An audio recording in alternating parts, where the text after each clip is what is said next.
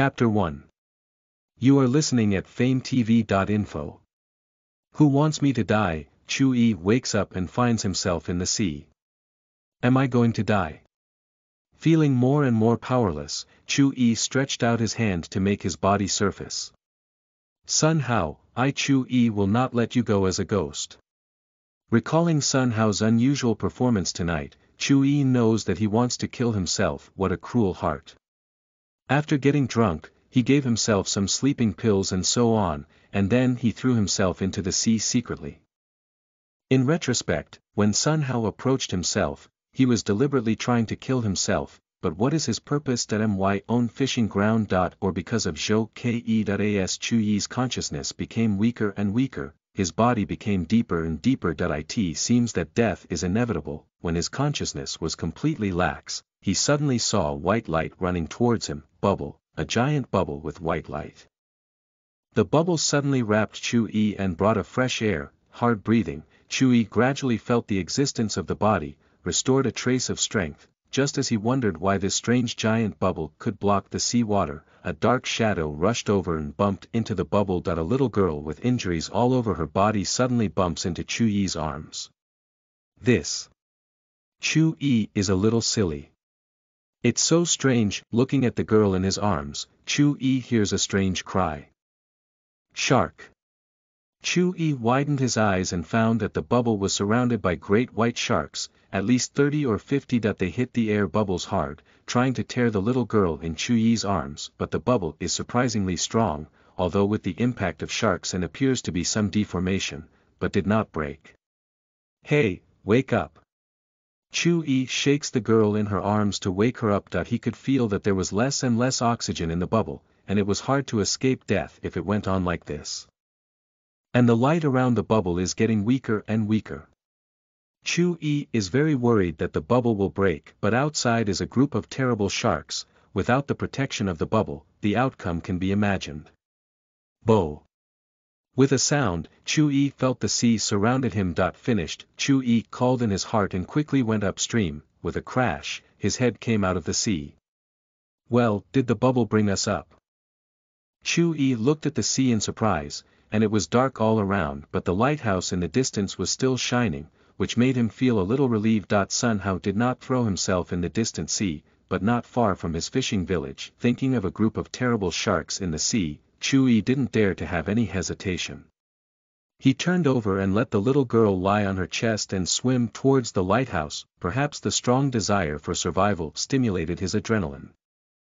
Under the idea of struggling to escape, he swam to the shore safely, dragged the girl on the shore. Chewie body a soft, the whole person collapsed on the beach. Keep panting. After a short rest, Chewie, who has recovered a little strength, carries up the girl and walks towards her own home. Dongji village, where he lives, is a remote place.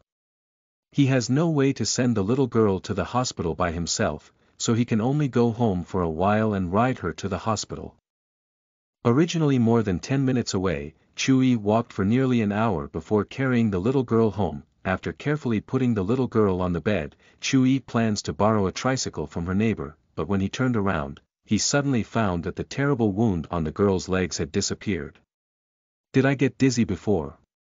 Chewie murmured to himself and bent over to check the girl's body. In her body, did not see any wound. The nerve of Chewie's tight collapse suddenly relaxed, followed by the irresistible exhaustion. Originally, he wanted to report to the police, but as soon as he got up, he fell down. A moment later, there was a purr, tired.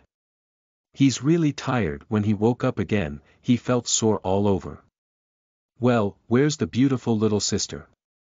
Chewie found that the little girl had disappeared, and there was only a blue bead and the word, "Thank you," written in water on her bed. Must have just left.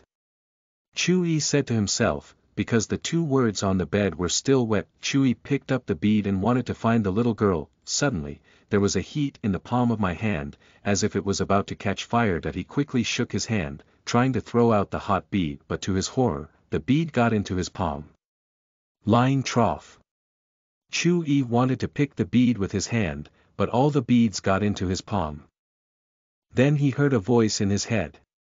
Super Bio Optimization System is bound successfully, start to activate the system.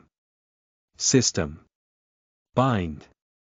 Chu-yi looks at his palm stupidly, his face is strange. It said that reality is more absurd than fiction. Is there really a system? Chu-yi turned his hand over and over, and then took a deep breath. He knew that the voice in his mind was not auditory hallucination, because his whole body is very comfortable now. The pain that makes it difficult for people to move disappeared immediately after the sound. Girl, it's the little girl.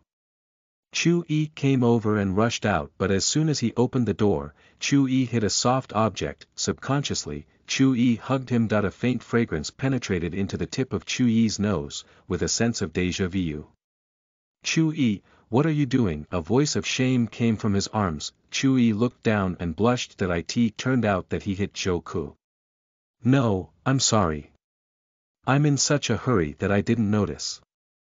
Chu-yi quickly released the other side and stepped back. Joku's face is also red, embarrassed about the haircut by the sea breeze. I thought you really didn't go to work. It turned out you were sleeping in at home. Joku joked calmly. Haha, is that what Sunhao told you?